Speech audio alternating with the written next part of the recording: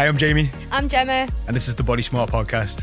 And if you've ever thought you might be a little bit of a perfectionist and maybe have an all or nothing mindset, this is the episode for you. We're going to be talking about willpower, decision fatigue, and how you just sometimes need to embrace the suck. Yes, I did say that. Okay, I wanted to talk to you today. Okay. About something that I know I have. Yeah. You don't. I did. Okay. Still do in some ways. So you've seen the notes, haven't you? Then You've I taken have. a sneaky peek at the notes. Because today we're going to talk about all or nothing mindset.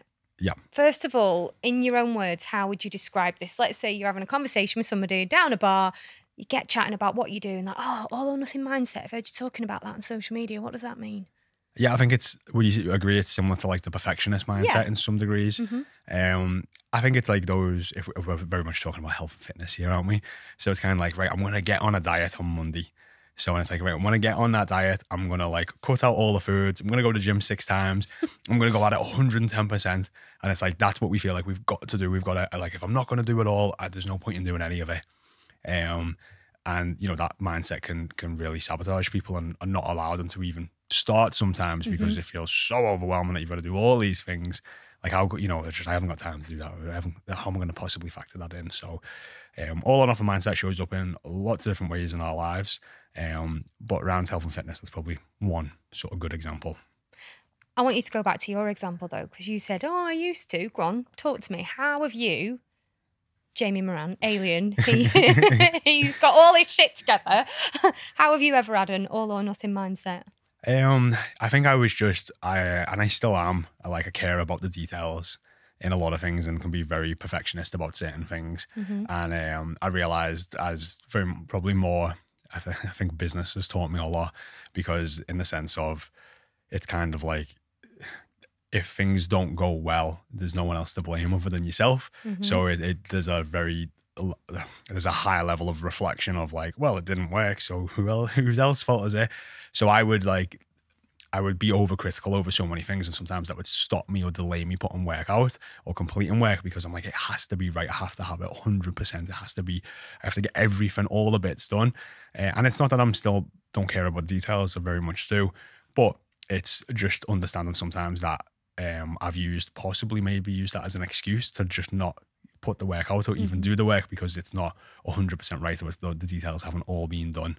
And then, that showed up in just other areas of my life as well. Maybe when I was a lot younger, around exercise, like I wouldn't go and exercise if I didn't have a great night's sleep and I hadn't eaten my pre-workout meal before. Like I wasn't going to create the complete optimal environment instead of being like, well, it's probably better to just still go and have a 60% workout than a workout that's optimally perfect, which isn't really realistic in somebody's life. I heard a really good phrase this week where they were talking about when it comes to like your health and your fitness, that often we get stuck in thinking we have to have the perfect plan. Yes. And actually, like you've just said there, executing a 60% plan on a consistent basis is better than doing the perfect plan once or twice. Of course it is, because it's consistency.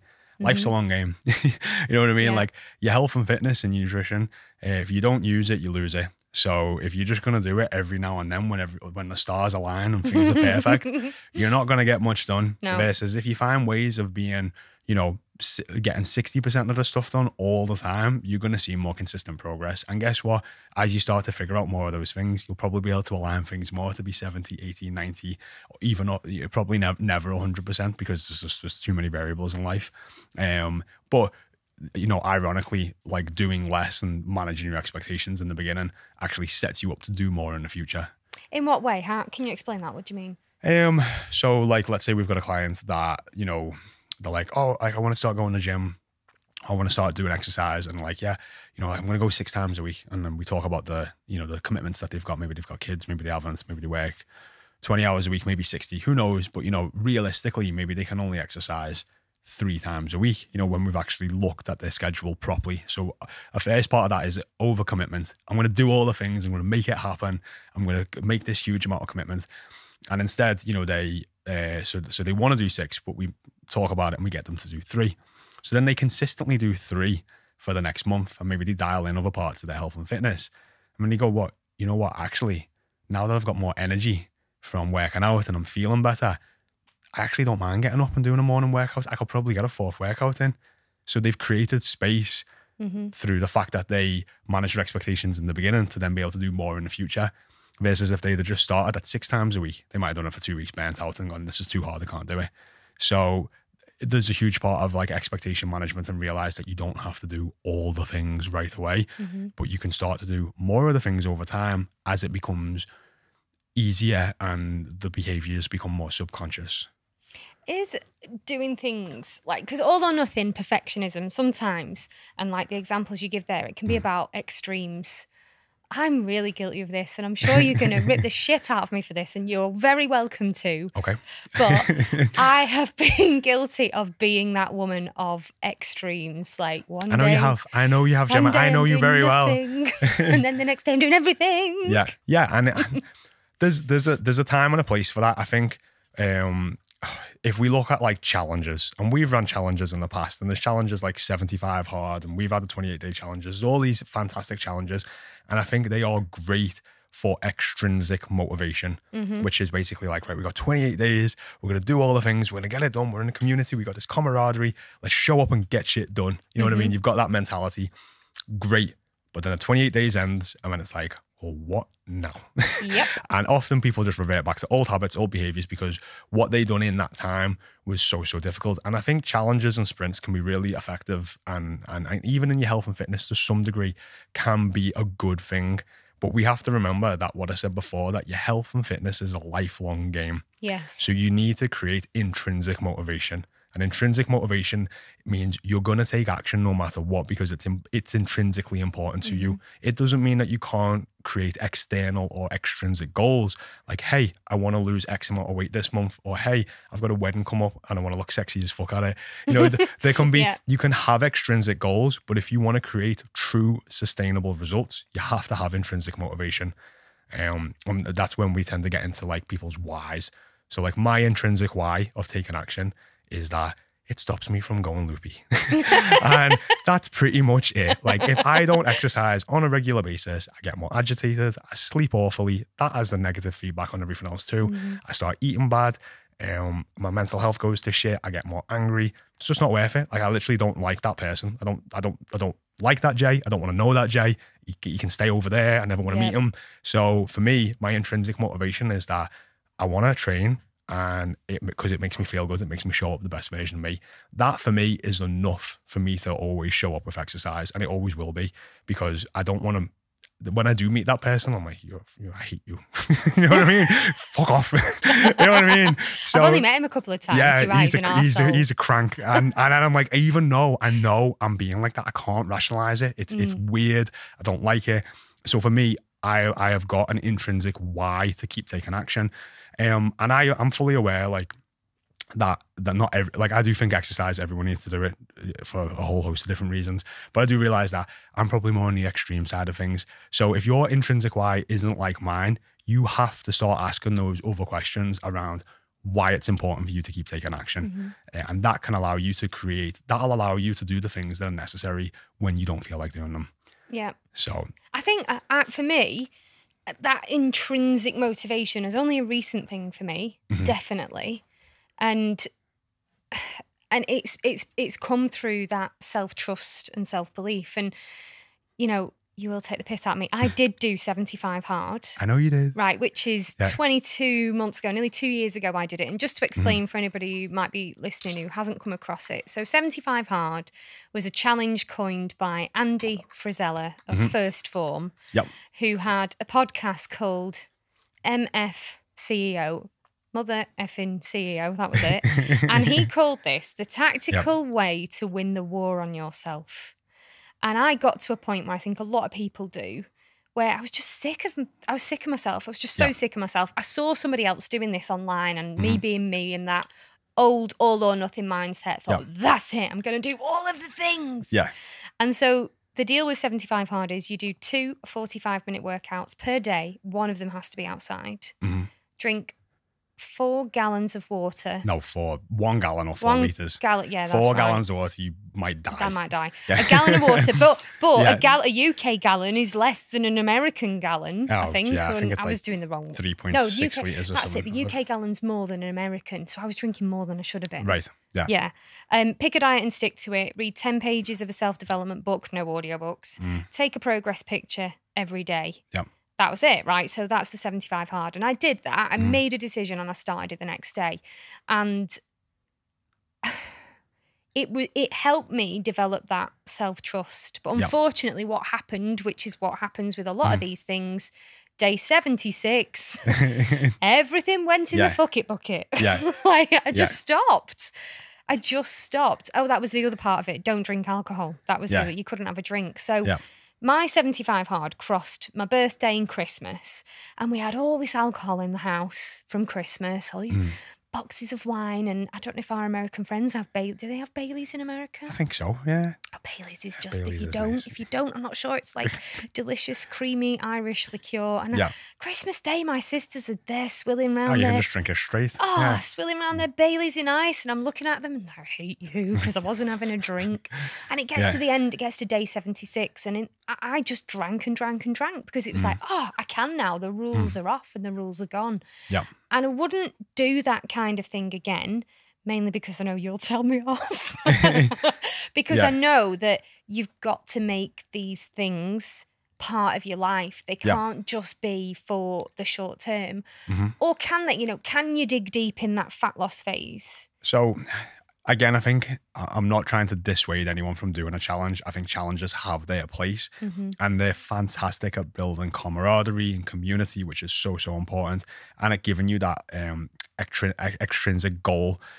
What needs to be spoken about, and if anyone's listening from the 75 hard community, you need to have a plan after that. Yeah, you do. We just spoke we spoke on the last podcast about the diet after the diet, and that's because a lot of our clients will lose as much weight as they want, and then it's like, oh, I've lost all the weight, I'll just go back to old habits and behaviors. No, we set them up with a reverse diet and then skills, strategies and self-awareness to then sustain and maintain the results, because that is what people want. Now, do you have to keep taking the same actions that you did in the challenge afterwards? No. Is there a happy medium? Probably. And I think that is probably where the discussion needs to be, is like, hey, you done 75 hard, maybe have a day of celebration because you've done something for quite a considerable amount of time. And definitely give yourself a pat on the back. We try to get our clients not to reward themselves with food or alcohol. So I think that can be a good one. Like, hey, go and celebrate, but maybe just not with food or alcohol. Go and find some other things to do that don't involve that. But then just having a plan and a strategy afterwards to make sure that, hey, maybe some of those habits and behaviors and disciplines that you've done over that 75 days, there was probably a lot of good in there. Like, how do you keep a percentage or a portion of that up that now fits with your lifestyle because you've done the challenge? So, because there is a part of me right now that looks back at that time and goes, for fuck's sake, why can't you do this? You did that every day for 75 days. But the reality was, I was walking with my dogs at midnight outside on my own on a country lane. Stupid. When I look back now, I'm like, what a knob. That was just not safe and really silly. It was the middle of winter. It was freezing. You're in the challenge. I get it. I get that. Like, when you're in something, you're in it. And I think that's the beautiful thing of that extrinsic motivation, is like, you're going to do the things, you know what I mean? But is that real? Do you want to be walking your dogs at midnight down a country line all the time? Probably not. No. So is there a happy medium where you go, right, I'm going to set a step goal for the week, and I'm going to aim to hit that step goal. And you know what? If I have a really busy day, or my kid gets sick and I have to go and pick him up from school, or I have to go and do something else, and I only do X amount of steps, you know what? I'll do more the next day. And you have a little bit of flexibility and movement, because guess what? Life happens. You know what I mean? It's just like, it's giving yourself that, you've got to have that self-trust, as you mentioned earlier, but also just not having maybe just such fixated parameters that don't really fit into what a normal life would be. Otherwise, you'll be walking down a country lane at midnight. With your husband going, I think you're stupid, I think you're an idiot, and me just going, shut up. Yeah, but no, I do. You're right, though. There are, as well, like I do a lot of journaling these days. I know that a lot of our coaches, if it's right for a client, will get them to journal too. Yeah. And it becomes a part of the process of reminding yourself about why you're doing it. You know, I'm not doing it to be able to go on a Facebook group to the 75 harders and go, completed it, mate. Yes. Get to do it. You know, I get to tick off all my 75 hard goals. But that, you're right, that was the extrinsic motivation, being part of a community. That's fantastic. You know, being part of a community is great. You feel like one of us. You know what I mean? It's like it is great. There's a lot to be said for that. And I'm not trying to dissuade anyone from challenges, but I'm thinking, you know, let's say you've got a business project to do, and we've all got this big task that we've all got to chip in. It's like, come on, guys, right? We've got the next month, the next 28 days, we're going to sprint and we're going to get all this done, and the project's done and finished, and we publish it. Great. Well, that project ended. Your health and fitness doesn't end, yeah. And it goes on forever. So when you're looking at fitness challenges or any sort of challenges that you're doing towards your health and fitness, can you do sprints and create extrinsic motivation? Yes, I believe you should. I think you should utilize all the variables of motivation, but you do have to look at like, well, what am I going to do afterwards? And I think that's just a really important distinction to be aware of. So you don't just go like all in and then all off, which is similar to what we're talking about.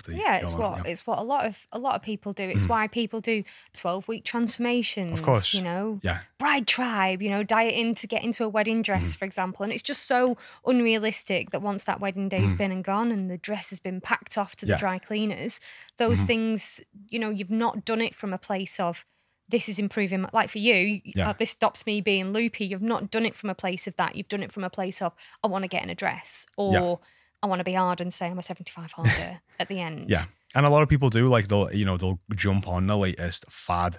And you got to remember, like, this is the way it's always been. Like, diet, like the way magazines and Instagram and marketing around diets is, it's always been the hard and fast. It has always been that way. No one's ever gone, oh, you're going to do health and fitness for the next 60 years. So, you know, why not just try and go a more slower, sustainable way and create a blueprint that lasts for the rest of your life? You know, it's just, that's never been the marketing, because it's not sexy. It's not what people want to hear. Everyone wants right here, right now, fast. I've got the secrets. I've got the answers. Come to me, give me your money. I'm going to give you this magical pill or magical plan or whatever it is. That is what we are drawn to. I think it is starting to change. I think people are starting to see through it a little bit more, which is fantastic. But yeah, it is unfortunate.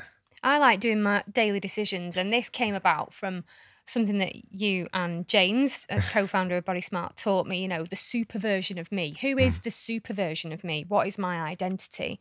And I realised we are all just a series of decisions away from being that future version of ourselves, whether that future version of ourselves is the super version or the pretty shit version. And up until that point for me, like when I started 75 Hard, my decisions that had got me there had led to this massive weight gain, poor mental health, not feeling great about myself. And I did do that 75 Hard challenge. I did fall off the rails. Then we had lockdown. And I think it was around this time last year where I thought, I'm just a product of my repeated decisions. We all are. Like, I'm just, and I like to do it like Bart Simpson lines every week. Like, what decisions do I get to make this week? And I've been doing things recently like water, steps, and things like skincare. Nearly 40, I've actually been washing my face twice a day for the first time in my life, and properly using creams and cleansing my face. And that compound effect of just that one small split decision at night when I can't be bothered and I want to get in bed, and it's like, nope, I'm going to do it. I'm going to do it. I'm going to cleanse my skin. I'm going to put my moisturiser on, and it makes a massive difference. Same with the steps, same with tracking, honestly. So is that all or nothing? No, that is, you are what you repeatedly do. You know what I mean? So it's, your habits are going to be the foundation of how you act and show up in multiple areas of your life. You know, and we all have these subconscious and unconscious subconscious habits that we already have. Like, here's a good one. When you put your jeans on in the morning, do you put your left foot in first or your right foot? Oh my God. Right. Are you sure? My point is that we will all do this, and we will probably always do one foot or the other. I do. And we don't even realize it's I just even like put my shoes on. Yeah, it's just my right one on. Yeah. That's blown my head. It's just autopilot. And then sometimes if you've ever been in the car and you're driving And then next minute you may be thinking about something, and maybe you just drove home or drove the wrong way because you're just in autopilot. And that does happen. And really the way to get your health and fitness in a place where it's much easier to stay on top of is to create habits and behaviors that allow you to just, your autopilot, your default is just you being on top of your health and fitness. Right. I want to clip this for our Instagram, right? So tell me again, ask me the question about putting my jeans on, and then tell me why we need to autopilot our health and fitness for our audio-only listeners and our full podcast and YouTube listeners. Thanks for bearing with us on this. Go on, tell me again. So when you put your jeans on in the morning or your pants on in the morning, do you put your left foot on first, or do you put your left foot in or your right foot? My right. Your right foot. Yeah. So a lot of people don't even know. We just do this subconsciously and we don't even realize, but it's just something that we repeatedly do and we don't have to think about. It doesn't require any mental bandwidth. And the way we really create sustainable change, or change that's going to last, is through behavior change and habit change. So the best way of doing this is to get your habits and behaviors on autopilot. So you don't need to be reminded to drink 3 liters of water. You just do it. You don't need to be reminded to eat healthy. You just do it. You know, you already make these decisions without even thinking. You're on autopilot. And then what that happens is actually when life gets a little bit tougher and things happen, it's not difficult to navigate your health and fitness because most of it is already on autopilot. It doesn't require as much mental bandwidth. So that's probably... What about you? Left or right one? I don't even know. Because you just do it on autopilot. Brilliant. Can all or nothing thinking ever be a positive trait? That's a good question. What do you think? Just passing the baton over to you. The only specific example I can think of, and I don't know whether this would be classed as, well, I suppose it is. I made a really life-changing decision in February 2020 to stop drinking. Yes. That's all or nothing. That's extremes. It is. Because we had a Body Smart night out recently, and Lee, who's on our breakthrough team, was like, why can't you just moderate? Why can't you just have a few? Yeah. And I was like, because I don't want to. It's not that I had a problem with alcohol. I'm really enjoying being sober. Yeah. I mean, you're wild enough without alcohol. Exactly. And we do say this. So yeah, I think in an example like that, definitely. I mean, if we look at what alcohol is, I mean, I do like having a drink. You know what I mean? Like, I think last time I was out with Steph, I think we ordered a pint. I ordered a pint, and she's like, "You're so giddy, like knowing that it's coming." And I've been listening to like a lot of neuroscience stuff, and we get a higher dopamine hit before the thing is about to happen that we enjoy. So probably the anticipation of having a drink, I've got like a smile on my face, and she's like, "Why are you so giddy?" And I'm just like, "I just want to have a drink." You know what I mean? So, but I do think, you know, if you are somebody that's struggling to lose weight, or you're struggling with your mental health, you know, alcohol is probably a great thing to cut back on, or to cut out completely, at least for a period of time. And I think that's maybe, it's not about just moderating. This is something that has empty calories in, will physically affect you in a negative way, will mentally affect you in a negative way. And I know for a lot of people, they might be like, well, I just need that release, or I just need to calm down, or, you know, it winds me down at the end of the day.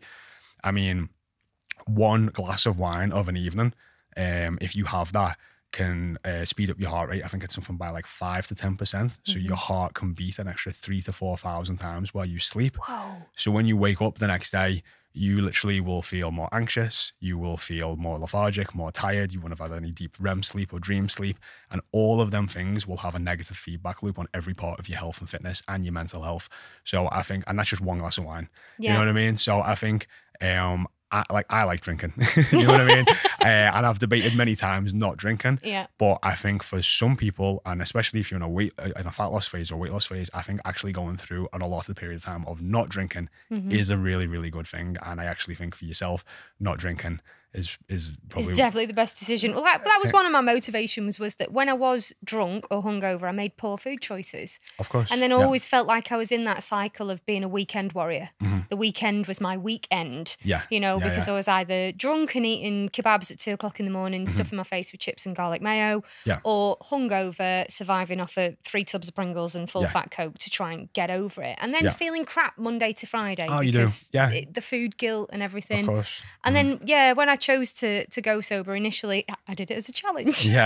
Surprise, surprise. Yeah. I did it as a 90-day challenge, and I just thought, wow, this feels good. The anxiety went, my heart rate improved massively. And the reality is, I don't need a drink. I'm the first person on the dance floor. I'm the last person off it. Just didn't need a drink. So I kind of figured, and I like driving and getting people home. I like being mother hen. Everyone, just people hit that point in the night out, don't they, where they just really stop making sense. Yeah. And you get to witness all that crap great. and remember it. Absolutely brilliant. So yes, back to your question. I think if you know yourself, if you're self-aware enough, I think sometimes making decisions like that can be positive, where you're playing into that all or nothing mindset. But for the most part, I think they can be if we don't think about what after can be a negative. Yeah. Yeah. And I think that's probably why it doesn't feel all or nothing to me, because I can't think of any good reasons to start drinking again. I'm not that bothered. The only thing I miss is a glass of red wine in front of a fire. That's it. That's the only thing I miss. And you can't get decent non-alcoholic red wine. It's like vinegar and piss. It's awful. Absolutely awful. I think it's just one of them though. If it's just like, if you look at the list of positives that you've got and you've got like the one that you maybe miss, I think it's like the pros outweigh the cons. Yeah, definitely. Right. One of the things about being a perfectionist and having an all or nothing mindset is that fear of failure. Oh yeah. That plays massive, particularly for perfectionists. So the fear of failing at something will often stop people from taking action. Yeah. The fear of not having the perfect plan will stop people executing what's it called? Analysis paralysis? Analysis paralysis. Yeah. That's a mouthful, isn't it? It's a fancy word for someone with a lisp. That's one to do on the next night out for the rest of you. But can failure ever be a good thing? Is it good for people to fail? Failure is an amazing thing. I guess it's what we mean by failures. I think in growth, micro failures is what I like to call them, are super, super important. Failure is like, or micro failures are controlled practice. You know, like let's say you go and play tennis or play a sport, you know what I mean? And you keep messing up a hand, you know, you keep failing at like maybe a shot or whatever else.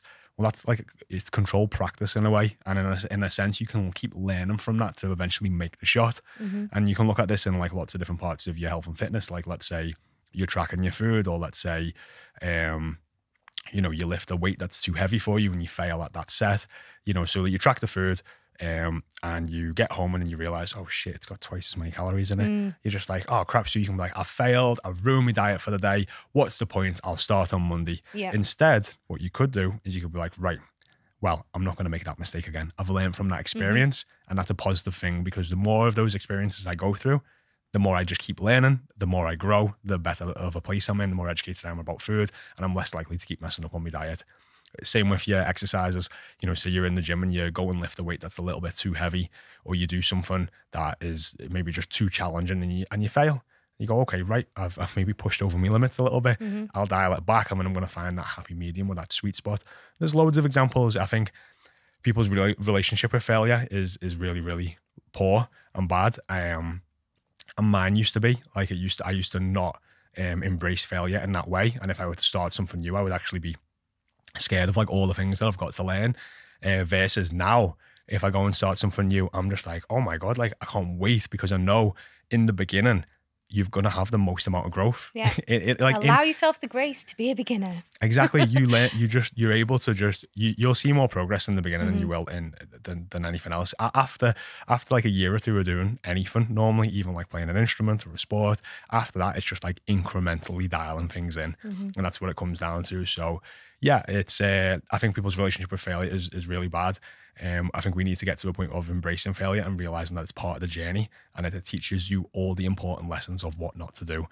And if we want a better way of looking at failure, or if you want to not fail as much on any journey, the best thing you can do is learn from other people's mistakes. That is the way of cutting it out. So you've got things like books and courses and YouTube videos, podcasts. Yeah. You guys are here.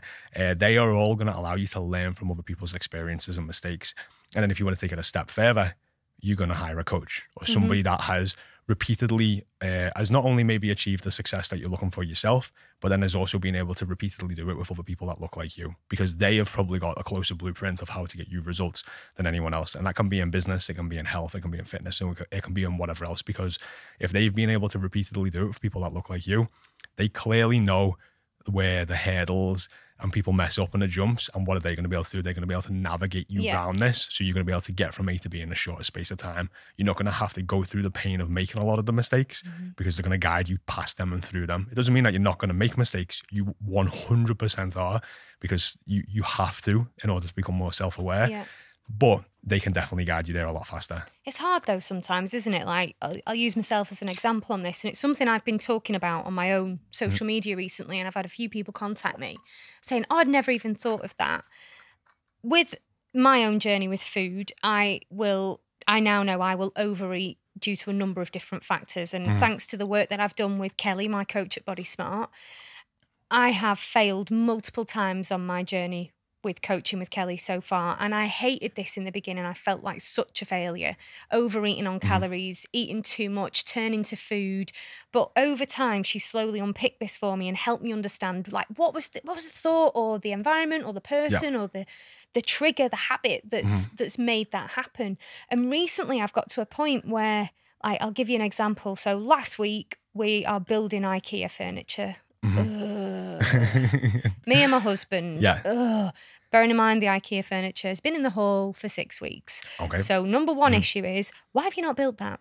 Because why did your man brain not go, if I build that furniture, she's going to be really happy. Anyway, that's a conversation for another day. Hey, I've got a man brain over here. Still a bit bitter. Yeah. So then the next thing is we start building it together, and it's just so hard and stressful, and it's late at night and my head's going, I haven't got time for this. I haven't got time for this. My kid's got to get in bed. It's late.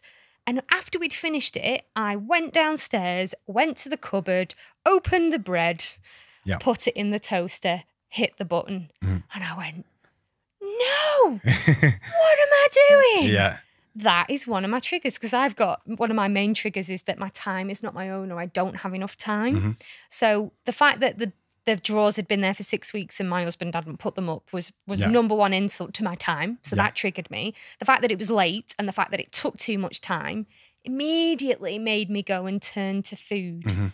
And I was like, no, I am stress eating right now. This is a stress response. This is not me thinking rationally. So I popped that half done toast up and I put it back in the bag and I put it back in the cupboard, and it was like, that was a moment where I was so happy and so proud, and those moments are getting easier. But I wouldn't have been able to get to that point had I not failed at that multiple times over. And I have to go back and forgive that Gemma 6 months ago who did keep messing up with that, because I needed to mess up. I needed those failures. I needed those micro failures to get to this point now. And you actually need the pain of it as well, because just like when you go and kick your toe into the bed, the side of the bed, and it hurts like hell, it makes you realize that, hey, I don't want to do that again, and you become a little bit more aware. The pain of failure on your diet, it feels extremely uncomfortable. It makes you want to go, what's the point? Sod it. But as we spoke about before, your health and fitness is a lifelong game. So you can either use that experience to learn from it, like you have, and keep, look, you know, I think this is the difficult part. Like, you know, we'll have some clients that, you know, are looking for a strategy that's going to work. And I can say to them, like, well, I think I've got about 3 or 4 that could work for you around this problem that they're facing. But they might have to go through 3 or 4 cycles of failure to then find that one thing that works for them. The difference there with a coach is I might have 3 or 4 that I know is going to work for that type of person, versus that if they didn't have a coach, they might have to go through 100, which most people won't, and that's why they'll give up. So I think the pain is you kind of have to sit with the pain a little bit. Like, oh shit, like I just emotionally ate, or oh shit, I just stress ate, or whatever happened. And you kind of have to sit with that pain, and it's difficult. You've got to reflect and be very honest with yourself around why that happened, and understand your triggers and your emotions and everything else that comes with it. And that's not an easy task, not in the busy lives that we all live. But it does take time. It takes time, and it takes mental bandwidth. Yeah. It does. And I think this is, you know, a big part of where people get into like binary thinking of like, I'm on a diet, I'm off a diet, or I'm just going to do all the things, I'm going to do nothing. That's easy. That is one decision. You think about that, you just go, you know what? Just ate all the toast in the house. I just ate 3 pizzas. I just ate all the jelly beans. You know what I mean? You go, fuck it. I'm not on my diet anymore. One decision. Versus what you've just explained is you've just gone through a failure. You've had to sit with that pain, which is very uncomfortable. People don't want to do that. You've then spoke to your coach. They've then asked you 101 questions around why. You've started to understand your behaviors and everything else around that. And then you've started to understand why that happens. That's being multiple decisions multiple times, and now you've started to figure out a blueprint of success. Yeah. So that's a lot of decisions. And for a lot of people, that they just haven't got the mental bandwidth to be able to do that, or maybe the support. The support. Yeah, that's what I was about to say. I am Yeah. biased, obviously. I am biased, but I feel like I've made more progress in the last, I don't know, 6 months than I have in 20 years. Yeah. Because Amazing. it's unpicking everything at that foundational level, because we all do stuff, you know, because of things that, you know, for me growing up, we grew up in food poverty. You know, without food was scarce. You had to clear your plates because there's kids starving in Africa. And, you know, my friend Claire used to say she was taught something where a coach said to her, what are you going to do? Are you going to pack it up and send it? No, you're not. There are other ways in which you can help. And if you really want to help, get involved in charitable causes. You putting your food in the bin is not going to help people, and it's going to hurt you. You know, not doing that action. So it's one of those, it's really difficult to get to that foundational level of thinking that then your thoughts create you're better at this than me. Your thoughts create your behavior that creates your action. I'm not sure fully how that goes. something like that, isn't it? But it is. It's coming back to that foundational, this has happened, and being able to recognise it has been amazing. Because the more I do it, the more I'm like, yeah, Gem, we've got this shit. We're undoing all of this crap. You're figuring out yourself. And that's why I think we speak literally about this in every single podcast, which is the golden gem, the one thing that you have to be aware, that you have to get in order to be successful for your health and fitness. You have to become self-aware. Everything we're talking about now is making space to become self-aware. The more you know yourself, the easier it is to make the right decisions that are going to positively affect you. If you keep making decisions that negatively impact your behavior, you need to start asking why. You need to dig into that. And guess what? For a lot of people, it's very painful. And sometimes you just don't have the mental space or bandwidth to do that. And if you don't, reach out, ask for help. There's a lot of help out there. There's a lot of resources. And if you're seeing that this has been repeated behavior that's been going on for months, years, decades, look for help. There is help. There is a way out. There are people like you who have also found success. Doesn't mean you've not got to put in the work, but there is a way of getting into a much better place. My final question would be, for somebody who's listening to this podcast who thinks, yeah, that's me. I've got that all or nothing mentality. I can be a bit of a perfectionist, and that's okay. It's recognizing it, being self-aware. What advice would you give? That you need to remove that level of like binary thinking, like on a diet, off a diet, or it's just this way or that way. That is, like we said, an easier decision to make. It's just one singular decision, and we're all so busy nowadays. We've got busy jobs, busy lives, kids. There's a million different things going on. Social media. There's just everything's grabbing and pulling your attention and taking decision bandwidth. So if you get into a place where you really want to start being more successful with your health and fitness, you do have to create space. And I think one of the best ways you can create space to be able to make more decisions and to become more self-aware is to plan. I think a lot of people are just like, I'm going to eat healthy this week. And it's like, well, what does that even mean? Yeah. You know what I mean? So you're going to go into Monday and it's like, right, I'm going to eat healthy today. And it's like, well, what's in the cupboard? Have you gone shops? Have you prepped anything? Have you even created a plan for that day? There's all these extra decisions to make. And you're already setting yourself up for failure, because you might get a couple of days in with willpower, and then life's going to happen. Your boss might be a dick, or your kid might be, or your kid might be screaming when you get home. And it's just like, what? So then it's just like, and your default might just be to go back to whatever dinner that you normally have, or just to grab something in the cupboard. Or takeout, which a lot of us do. Versus that, if on Sunday you went to the shops, you bought your food for the week, you planned out Monday to Friday, everything that you're going to eat, you've already reduced the friction and the decisions and the bandwidth so that you're able to stick to the plan throughout the week. And then also, if you do mess up, because you've, on one day, you can maybe sit with that a little bit longer, reflect and understand why, because you've got a little bit more mental space. You already go, right, you know what? I messed up on Wednesday. I'm going to sit with that on Wednesday and Thursday, but Thursday and Friday are already planned out, so I can just get straight back on it. You've not got to wait till Monday. So by planning and prepping, you're able to create space to be more self-aware. And I think that's just really important, because again, I think a lot of people speak binary. I'm on a diet, I'm off a diet, instead of just going, you know what, I've overeaten. Why did I overeat? Can I try and understand that? Right, I've got a plan to get back on track tomorrow. I'm going to follow that. I'm going to try and understand why my behaviors and decisions like that way. I'm going to learn from that. going to embrace that failure. I'm going to embrace the suck, as we've said before. And That's my wallpaper. It says that, my wallpaper. Yeah, and we're going to keep taking those steps forward. Yeah, because a lot of, willpower, we've got a piece of content that says, is willpower bullshit? And yeah, willpower is not this infinite source of discipline at all, is it? It's about decision fatigue. That's what willpower comes down to. Having to make too many decisions. And being overwhelmed. And most of the time when people are overwhelmed, it's through lack of a routine, lack of a plan, or an unrealistic time frame. So if you're going into the week with no routine around, your health and fitness being on autopilot, like we were speaking about earlier, you've got no plan, and then maybe you've gave yourself some unrealistic time frame of lose so much weight in 3 weeks. Like, you're putting so much pressure on yourself that you are literally setting yourself up to fail. So, maybe removing that time or managing your expectations around when you should get the results, creating a plan until it becomes a routine. You keep putting yourself in a position to succeed, not fail. So removing those decisions, automating your life, becoming self-aware, and embracing failure. I think they've been the key points from this episode. Yeah, 100%. So if anybody is listening and they would like that support to kind of come out of that all or nothing thinking, or even be helped with that plan, making all these decisions more automated, being held accountable, if they want support with their nutrition, fitness and mindset, where should they go? bodysmartfitness.com.